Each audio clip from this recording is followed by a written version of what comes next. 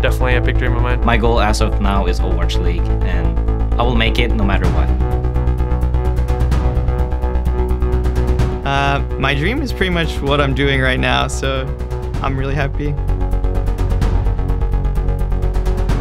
In the long term, it's basically it's really important for me to do what you love for a living.